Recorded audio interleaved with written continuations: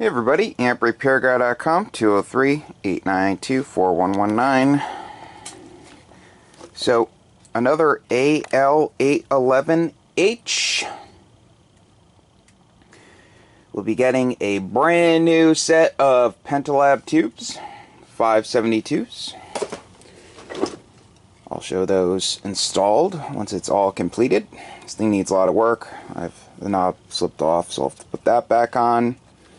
Someone added this LED strip. I'm going to get rid of it. It wasn't even connected, so the wires could have touched a high voltage point or somewhere else. So the lamps work in the meters.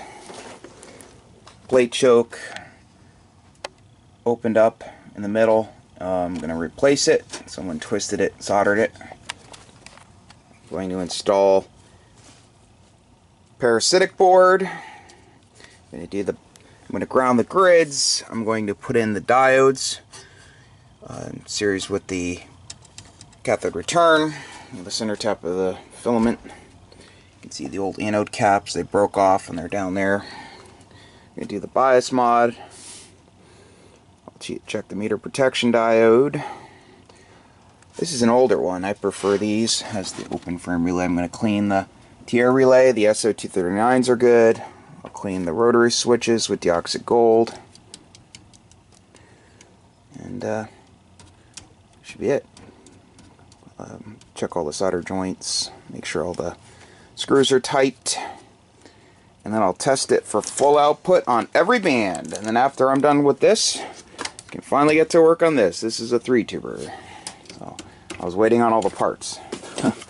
So when I get these two done, the other 2 amps to my right, they're done, I can move these out of the way, and then I'm going to put some more amplifiers on my bench.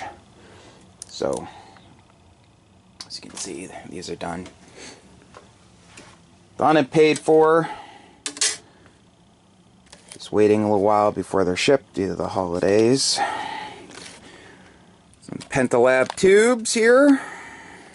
More Penta tubes. Really good people over there. They always keep me supplied. Never any issues with the supply chain. You know, I've heard of, in the past I've had problems with other companies where they run out, but they always keep me supplied. Okay, so I'll be back. See you guys soon. Okay, so I'm back. I have the tube socket assembly removed. Someone tried to ground the grids. Did a really bad job. It's going through the strap and then through this wire over to the grid. They added the gas discharge tubes. I'll replace those. Poor solder work all over the place. The filament leads coming from the filament choke to these 2 connections right here. Also, poor solder work here to here. So I drilled 4 holes, and I'm just going to cut some strap. I'll cut some copper strap this time, and go from the new connection right to the grid. And like I said, I'll change the gas discharge tube. Some of these were loose, as you can see, finger tight, so you always want to make sure these are really tight. And what I do is I take the screws out of the bottom. I take the screw out of the top of this one. That's where the safety choke connects, and I'll tighten all these up. I'll tighten these up with the wrench, so they're nice and snug. And then, when I go to put it back in, I put the screws in nice and tight with the proper size Phillips head screwdriver, so I can really get them tight. So, okay, so I'm going to get to work on this, and I will be back. See you soon.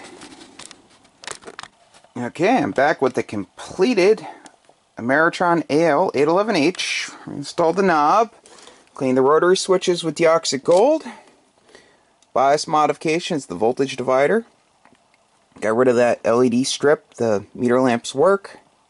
New parasitic board, tightened connections on the air variables, touched up on some solder joints, grounded the grids, put in new gas discharge tubes, put the bias diodes in. So what I do is there's like a trace on the board, I cut it in 2 spots. I just file it down to break it, and I use my own meter to make sure it's open, and then I solder the diodes from one side to the other side. So I have a bunch of the 10 amp 1 kV diodes, so I put 6 of those in series.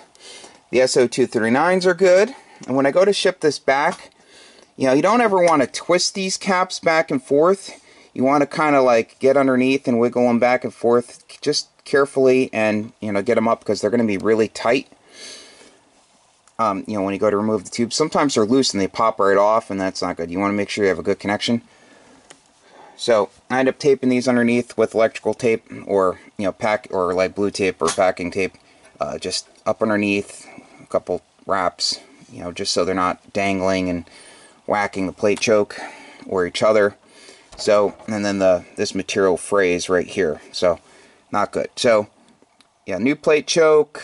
So this thing's all set. Full output on all bands. Does not have the MOVs. When you have the gas discharge tubes, those can come out.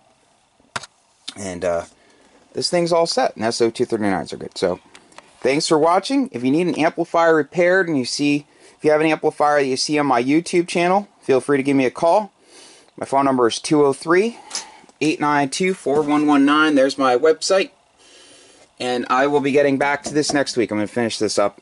So, that one, I ran out of gas discharge tubes. I got so much going on here, so I'm going to pull another one or two Ameritrons out of the box and see what they need. I have another one, or I have like 5 or 6 of these upstairs. I don't know if they're 4 tubers or 3 tubers, but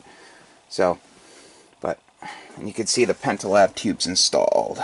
Awesome company, great customer service. I just can't say enough good stuff about them. They just have such a direct involvement with the factory over there in China that, you know, they make sure that the product is good, you know. So just, you know, great product, great customer service, and that's what really matters, the customer service. So, and you know, the fact that I get a really good product. So okay, so thank you for watching. That's amprepairguy.com, 203-892-4119. Take care.